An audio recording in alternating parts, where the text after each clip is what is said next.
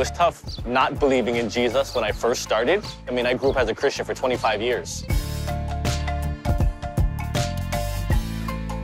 Nosotros crecimos desarraigados totalmente de una fe que nos fue arrebatada por siglos atrás.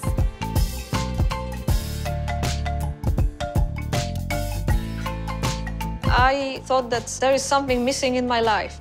Maybe it's this connection with God that I don't have. People who are interested in conversion are not necessarily looking for easy.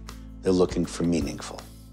But not everything that is meaningful is easy.